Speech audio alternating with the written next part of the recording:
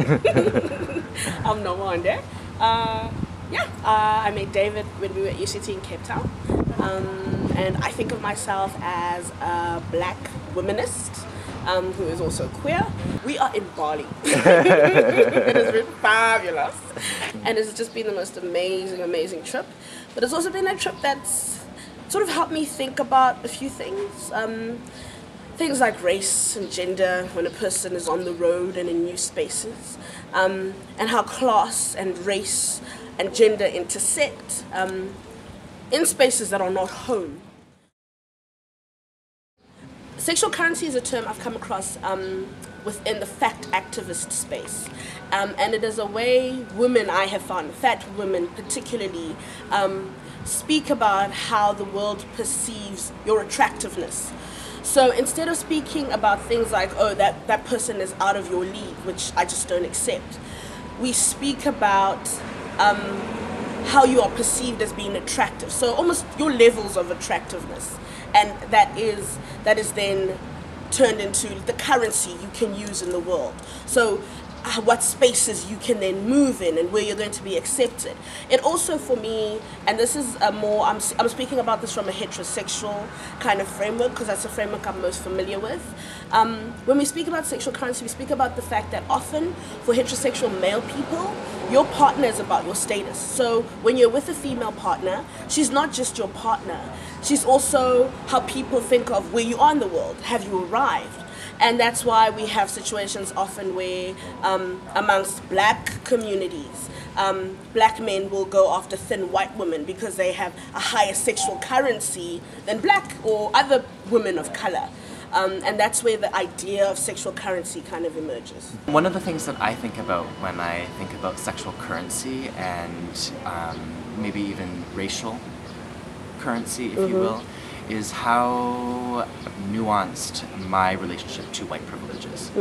And so I think about how, as someone who is red Western, I pass differently than newcomers, new Chinese or Asian newcomers in Vancouver, who may not have the language, who dress differently.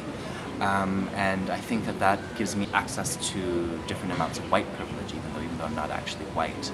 And I think that those nuances are really important to engage with. My language, my Western white language that I have, my white accent, my Western, presentation, that's linked to race too. And so I think that it's really important that when we talk about white privilege, that we also talk about those type of nuances and acknowledge that, hey, as POCs, sometimes we access those spaces of white privilege, and based on how we look like. Yes. You know, when I think about my personal sexual currency, it's always influenced by the fact that my whole life I was ugly. You know, I was told I was ugly. I was seen as ugly. I'm the dark-skinned, really fat black girl, and in the world we occupy, in the world we live in today, that means I don't have a great deal of sexual currency. So people will look at you, and if you're with someone good looking or attractive, the question is always like how does that work? What did you do? Are you tricking him? Like, why is he with you? And it's been interesting kind of traveling through Bali with David and having people interpret us as a couple, seeing the confusion because, firstly, I think mainly because of the race thing, and then the looks thing. Short, flat, black girl with like this gorgeous Chinese boy. So, and the kind of, some of the aggression we've encountered as a result, the sort of, you're a freak kind of reaction, some that we've come across as well.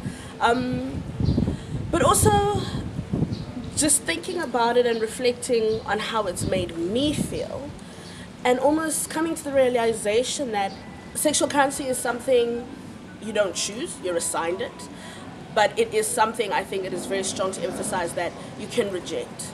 You don't have to accept the way people see you or view you.